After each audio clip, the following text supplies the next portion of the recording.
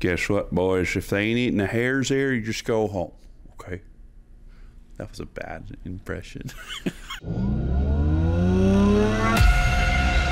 Fly, fish, food.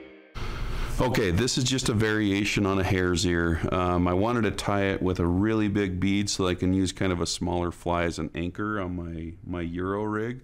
So this is a size 14 with a 4mm bead on it. And as you can see, as the bead gets completely set, it covers up a little bit of the eye, but it's not enough of the eye not to get tippet through. I fished these actually today all day, and I didn't have any issues getting the tippet through, so don't worry about that.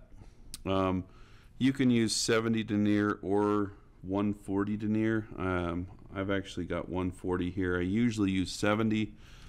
I brought the wrong thread to the shop, but it's going to actually help me to seat the bead a little bit and to build up a little bit of bulk. So it's just really simple. Tie in some Coq de Leon fibers for the tail, not as thin as you would do like a Perdigon tail, and I'll just size it out like that.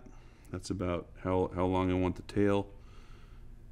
Tie it in all the way forward, and now what I'm going to use for my flash rib on this, instead of using some type of tinsel or something, I've really started to like this sparkle midge braid. So this is the root beer color. I'm just going to strip some of it off the spool, and I'll tie that in right behind the bead. So right about there, and wrap that back. So you can see I have a little bit of a taper built in. You don't need to cover that all up. And then I really like having just, well, that says hare's mask. You can see how much I use it. But it's just a big old baggie that I cut off the corner of. I took a hare's mask and I shaved it all, but the Nature Spirit Snowshoe Rabbit Foot Dub is a really good substitute. It's kind of interesting that those two would be similar. But you're just going to take some hare's ear dubbing and dub it on fairly sparse.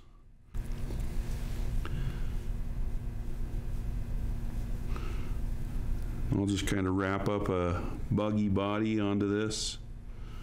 And I'm going to add a tiny bit more up there by the bead.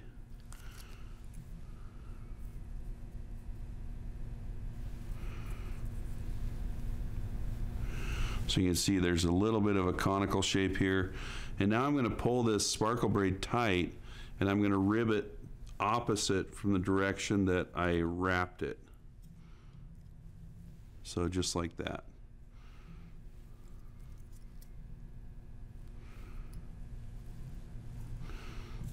So catch that,